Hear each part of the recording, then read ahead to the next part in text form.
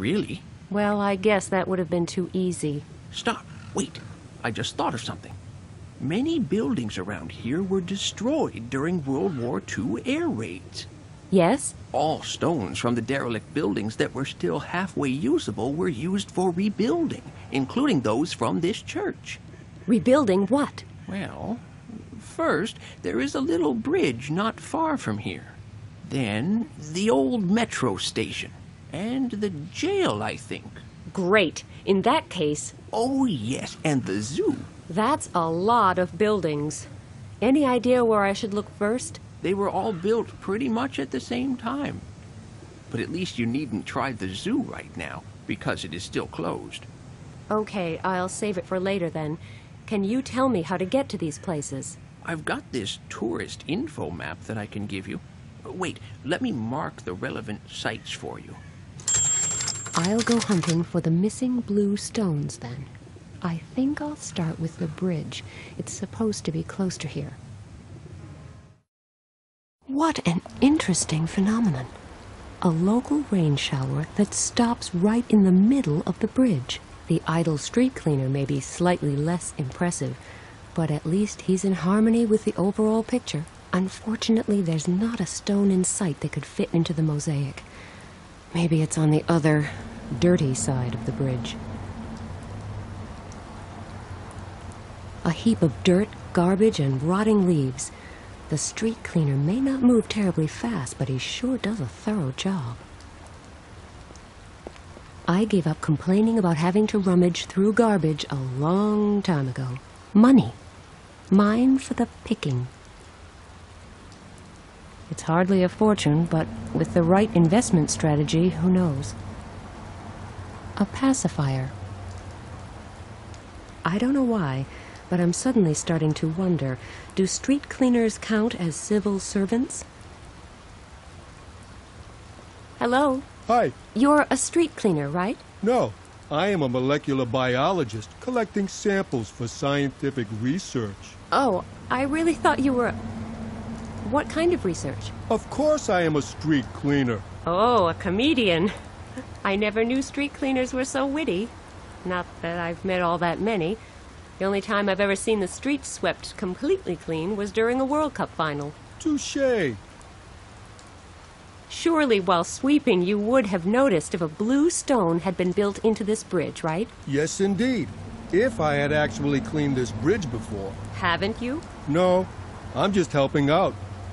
And there is no blue stone on this side of the bridge. I'm sure I would have noticed it after sweeping here for 4 hours. Yes, you certainly would. Why are you still sweeping this side of the bridge? It's spotless, but the other side is completely filthy.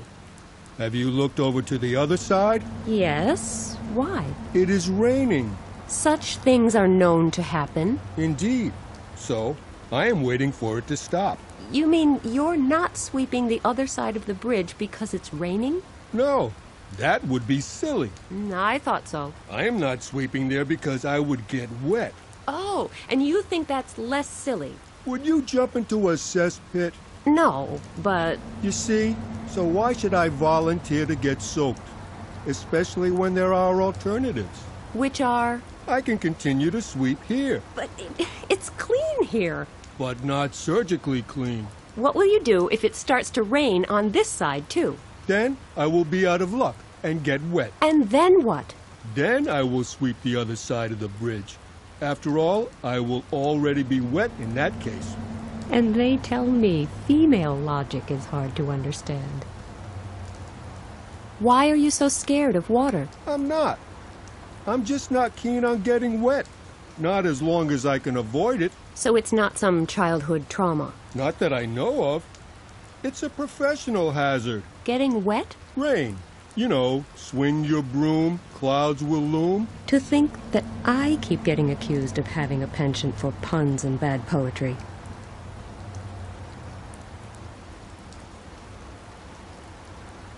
Unless I intend to go for the wet look, I should make sure I'm not standing close to this puddle when there's a car coming.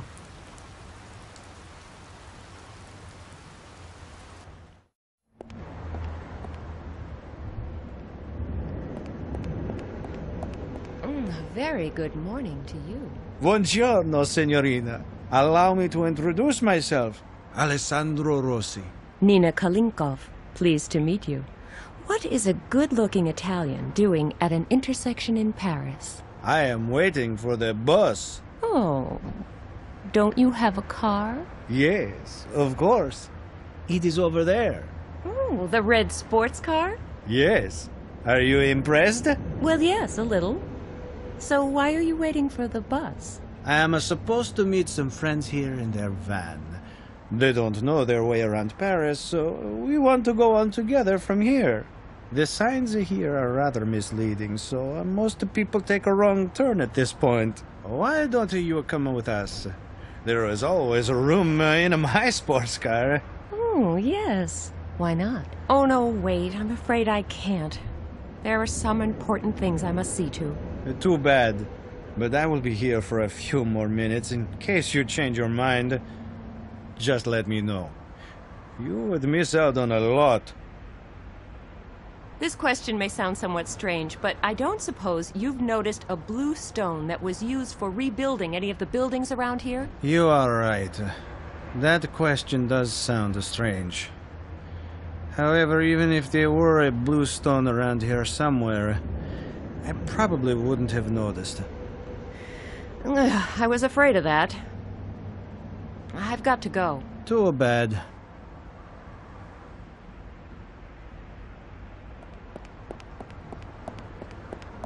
The car is secured by an alarm.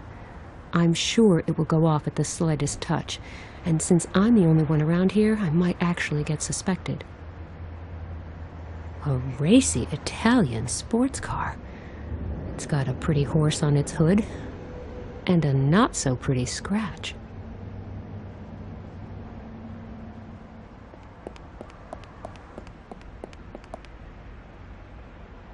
Hello, are you still waiting for your friends and their van? Yes, but they should be here any minute now. I actually need the little boy's room, but I cannot leave here. Or they might take the wrong turn and get completely lost. Are you sure you want to come with us? Thanks, but I really can't. That's too bad. There's an ugly scratch on your car. Mamma mia!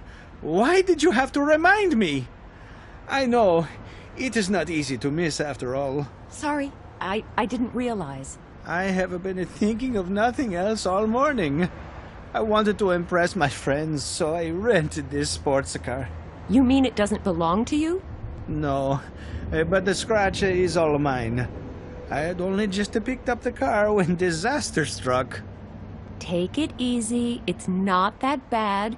After all, it's just a scratch. Amazing how fast a proud and attractive man can melt into a puddle of misery. This question may sound somewhat strange, but... You are right. I was afraid of that. I've got to go. Too bad.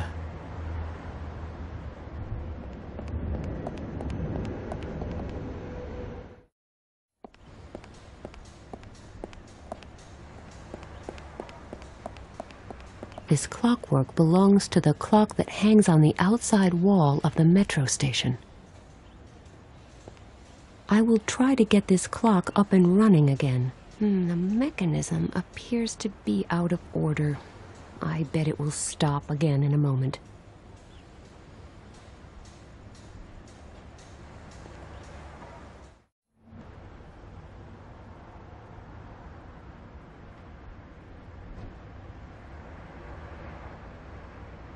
Not a bad idea. I place the candle on the minute hand and wind up the clock. As the hand moves, the candle will slide off at some point, hit the car, and trigger the alarm. I only need to make sure that I have an alibi for when it happens.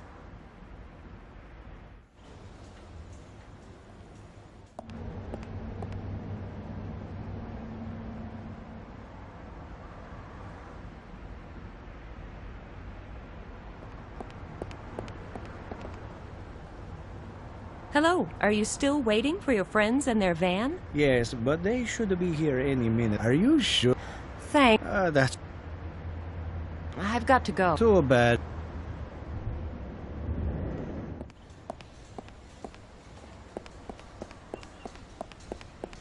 This clock... a devilish plan which may cost me a lot of sympathy. If this were a computer game, it would probably be banned for being too violent. Unfortunately, though, this is not a game, but bitter reality. I'm on a mission to save the world, and a different set of laws applies for world saviors. So, here I go.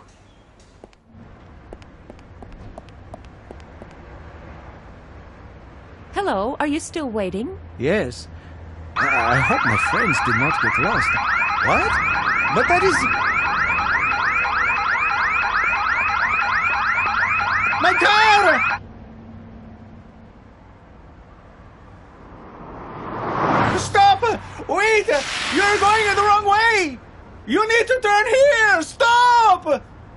Ah, no! I'm completely soaked now! That's what they call a chain reaction. It is a disaster.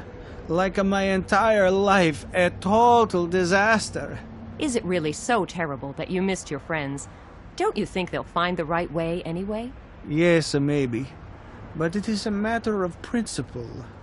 I can't do anything right. Everything keeps going wrong. Cheer up. There will be better days. I have been waiting in vain for years. Please excuse me. I need a few minutes to myself. Oh my, he's really down in the dumps. I should follow him and make sure he does nothing rash. After all, I'm responsible for his mood, to some degree.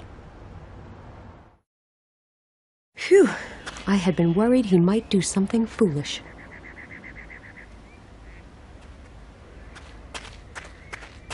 Hello, everything okay?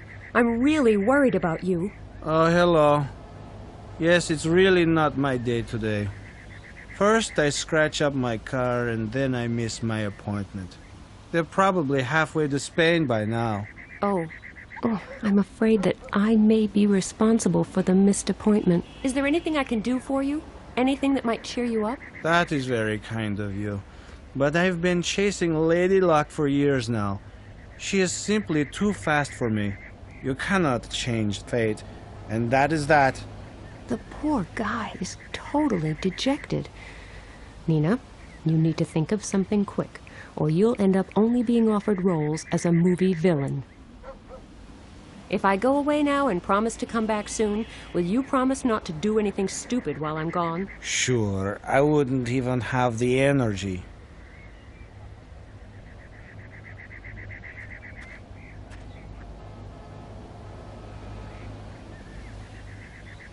My French is a little rusty, but as far as I can tell... Oh, there's a report here about the sinking of the Calypso, the ship I was almost drowned on. Apparently they were able to rescue nearly all the passengers.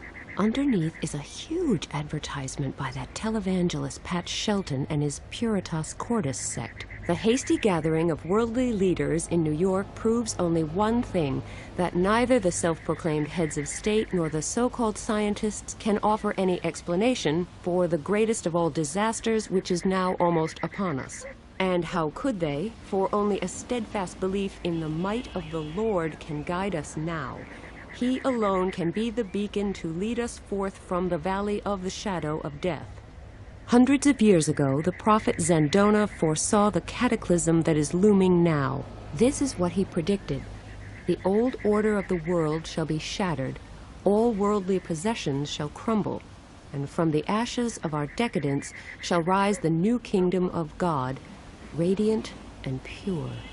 And therefore my call goes out to all people, to ring in their ears like one final peal of thunder, and open their eyes, seek salvation in the arms of Puritas Cordis. Come now, before it is too late. I can't say I like that Pat Shelton and his Puritas Cordis crowd. In fact, I think they're a bunch of morons. The trouble is, I can't shake the feeling that there's method in their madness, and that they have a definite plan. A plan to make Zandona's apocalyptic prophecies a reality. Which means they're still a bunch of morons, of course.